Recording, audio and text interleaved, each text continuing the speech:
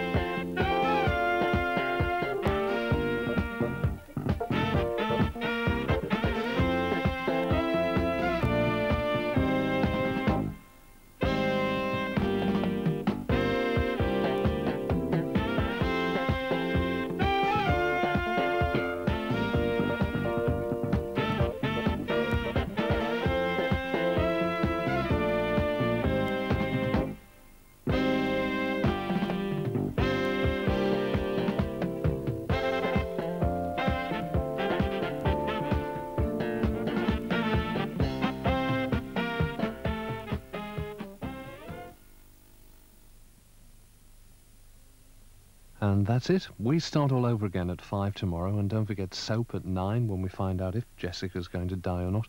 And our First Love film at 9:30 stars Jimmy Jewell in Arthur's Hallowed Ground. The ground in question is a cricket pitch that Arthur Chapman has loved and cherished, man and boy. But for tonight, from us all on 4, this is Keith Harrison wishing you a very good night. Sleep well. See you tomorrow. Good night.